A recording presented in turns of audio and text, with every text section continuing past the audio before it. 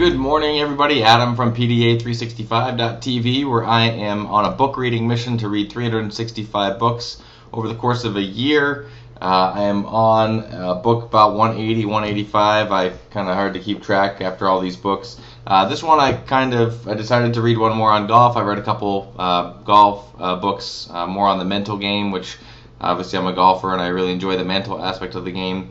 And this one was actually recommended. I was listening to a classic book, which I hopefully should be finishing up soon, which is Psycho-Cybernetics by Dr. Maxwell Maltz. And he mentioned this book numerous times relating to the mind and playing golf. And the book is called Mind Over Golf. It's by Richard Coop.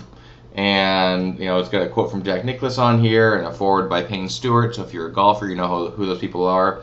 Very similar to Zen Golf, which I read last month, which I really enjoyed as well. I actually enjoyed Zen Golf better than this one. But there's a chapter in here that talks about focus. And even though this book is about golf, you can apply focus in every area of your life. When you're on the golf course, the most successful golfers are the ones that are able to stay in the moment and focus on one shot at a time. If you're a golfer, your mind can wander towards the next shot or the next hole or what your score is going to be or how you're going to finish up, versus just staying in the moment, focusing on that one shot and then executing it. And we can apply the same thing in our lives. When you're working your business, focus on one task at a time.